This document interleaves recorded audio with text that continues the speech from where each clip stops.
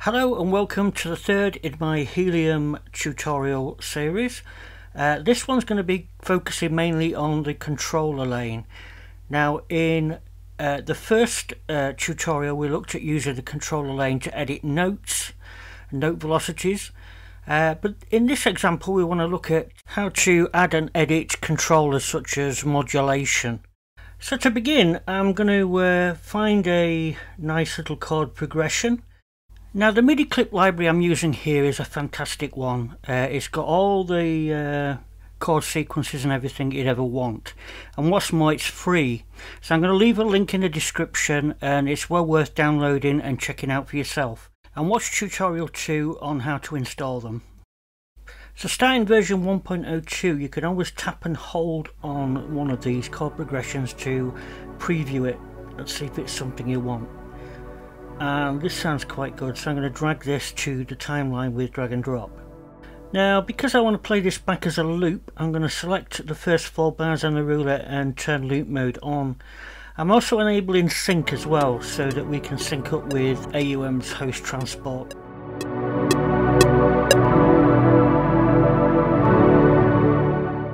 So we've now got a nice chord progression which is sending MIDI out to Chameleon on MIDI channel 1. So I'm going to bring up the controller lane and resize the interface a little. Now you can see here that we're currently editing modulation, but if you click on that modulation button, you'll see that there's a whole list of CCs we can change. In this case, modulation is something we can send and hear the results of quite quickly, so we'll use modulation. Now I'm going to start this transport running so we can hear what's going on as we perform edits in the controller lane. Now I'm going to long press on the draw tool icon and make sure the paint tool is selected, because that's what we need to draw in controllers. And we can just simply paint our finger across the display to lay these controllers, and you can hear them in action.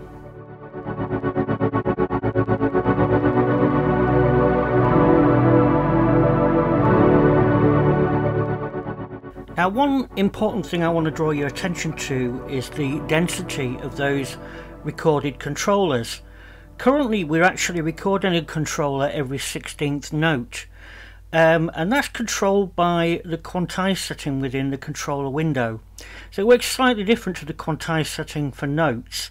Now using the selection tool I can demonstrate that I can select various sections of these controllers just by dragging a selection, and I can also scale this by dragging that selection up and down to and even left to right, to be honest, to move that block of controllers. And you've got the same pasteboard options on that left toolbar that you have for notes, so you can cut, copy, paste and duplicate a block of controllers this way. But I'm just going to remove them for a second.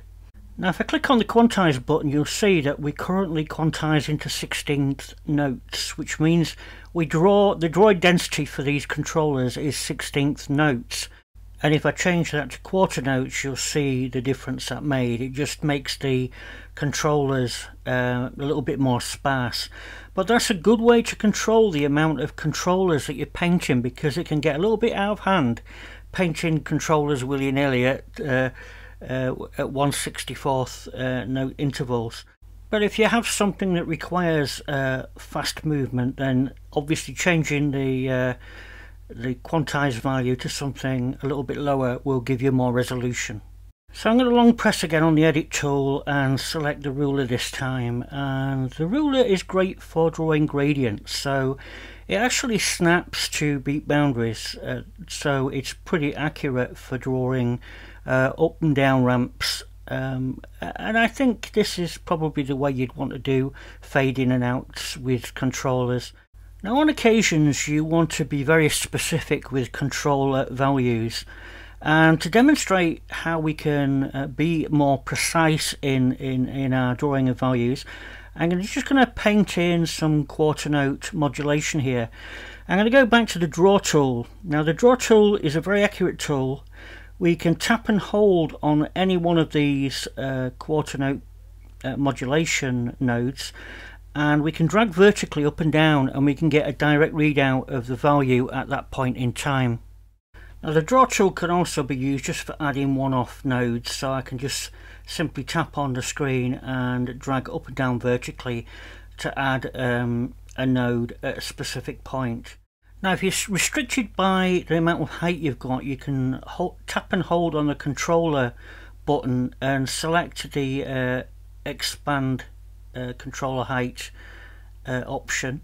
We can also turn on an additional ruler for accuracy, so you're not measuring everything against the ruler at the top of the notes grid. Now you'll also notice a shaded area that is visible between each of the painted controller nodes, and that gives like a relative position of where that controller is at any one point in time. If you have two nodes that are both off screen, you've got no idea what the current value is. That can be turned off if required. So the only other editing tool that is left to demonstrate is the erase tool, and with the erase tool selected you can just drag across the screen to remove anything at that physical position. Now I'm going to reselect the draw tool, and I'm just going to paint in a couple of sparse markers just to distribute across the screen, and you'll see that that ghosted area is visible even when we go onto screens where there are no controllers. But it's a good way of giving you a relative idea of where the controller is, what the value of that controller is at any point in time. And as I mentioned before, you can actually turn this off if you don't want it or you don't like it. It does look a little bit cleaner without it, but it's very useful.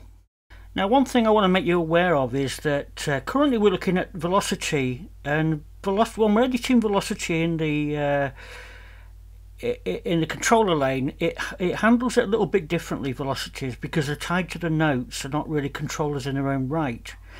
And because of that, a lot of the tools work on a selection. So right now, because all the notes are selected, this line tool is affecting the selected notes. But if I was just to make a part selection and then try that same thing again, as you can see, look, we're just affecting those selected notes, so just be aware of that. And likewise, because we're editing velocities here which belong to the notes, making a selection of these notes and then trying to do something like duplicate within the controllers will do nothing. Because if you want to duplicate those notes, you're going to pick the duplicate options from the notes toolbar. So just be aware of that. And finally, I want to go over something that should have been covered in tutorial 1 but I omitted, and that is the ability to use ghost notes. Now these are very handy when you're constructing songs and you have a number of tracks. You may have a bass track and you may want to lay a set of chords in relation to those bass notes. So you can see here I've got 3 different tracks, and if I want to add notes to track 4 and I want to lay them in relation to track 1, you can long press on the track button and then select the guide track from there, and you just get a bunch of ghosted notes from track 1, and that can be used as a guide for actually laying notes on track 4. So that just about concludes this tutorial. I will have plenty more in store for you soon. So again, thanks for watching. Don't forget to thumbs up, and I'll see you next time.